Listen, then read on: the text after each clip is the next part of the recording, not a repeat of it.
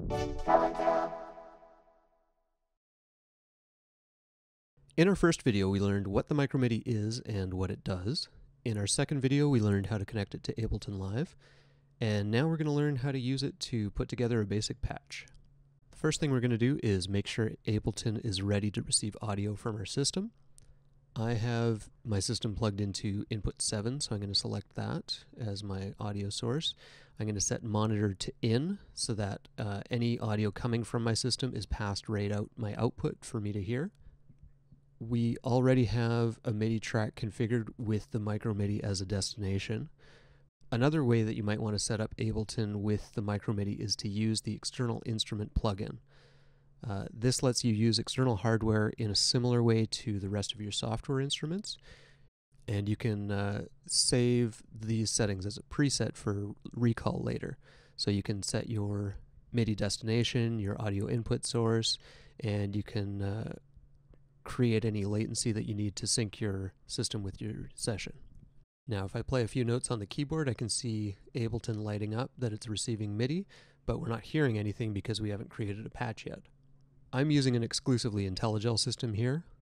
As long as you have a µMIDI, oscillator, envelope, filter, and VCA, you'll be able to follow along with me. Some of the naming might be slightly different, but it's all totally applicable. We're going to start by just taking the sawtooth output from the Dixie and run that directly into my main output.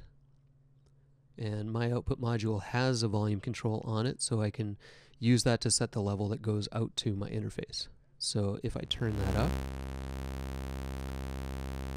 you can hear Dixie outputting its sawtooth wave, and it's just sending out a constant tone.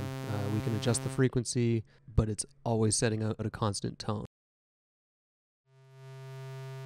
So now let's go ahead and connect the pitch out from the µMIDI. We're going to go into the 1 volt per octave input, and you can hear that the pitch just jumped. So now the µMIDI is controlling the Dixie, so we can use a keyboard to control the notes that the Dixie plays, or if we go into Ableton, we can click in a little melody and just hit play, and so now Ableton is sending a melody to the Dixie. But because the Dixie's outputting a constant tone, there's no division between these notes. And so in order to create those divisions, to create volume shaping, we need to use a VCA. We're also going to have to make use of the gate output.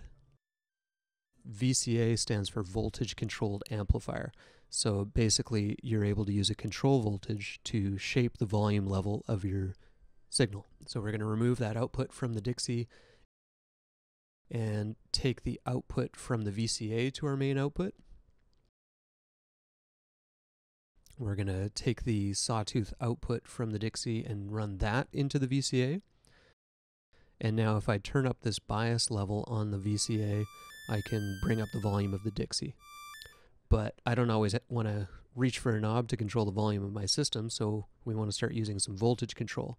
And we're going to make use of the dual ADSR right here. This is a dual envelope generator, and envelopes are unipolar control voltage shapes.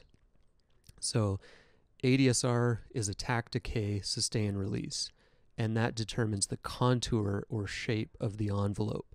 And that envelope is going to control the shape of the volume when you hit a note, when you play a key on the keyboard. So in order to trigger the envelope, we're going to take the gate output from the µMIDI and run that to the gate input on the dual ADSR. You can see it lighting up, receiving those gate signals from the µMIDI from Ableton. And so it's generating envelopes. So let's take an envelope output with this red cable, run that into the CV input on the VCA. And as we increase the CV amount, we'll be able to hear the envelope controlling the volume of the Dixie.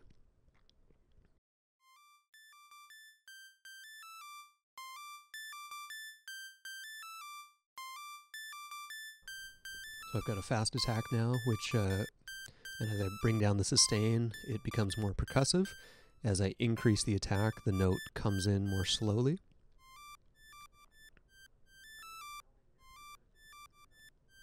And back to a more percussive sound.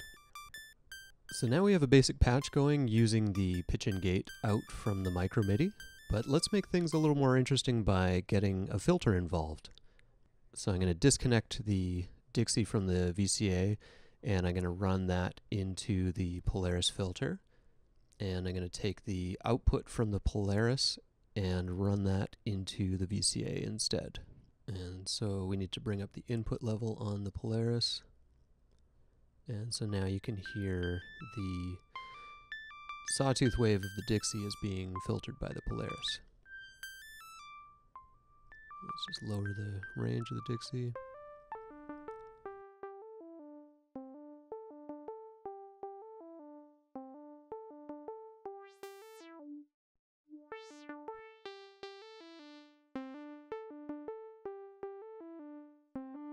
So the Polaris is running in low pass mode, meaning that lower frequencies are passing through, higher frequencies are being filtered out at the cutoff point.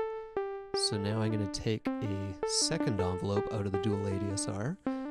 When the dual ADSR receives a gate, it duplicates that gate for both of its envelopes. So I'm going to take the second envelope out. I'm going to take that and run it into frequency modulation 1 on the Polaris. This envelope is going to control the filter cutoff, so it's going to create movement with that ADSR shape. So as I increase FM1 amount, you can hear it moving the filter around.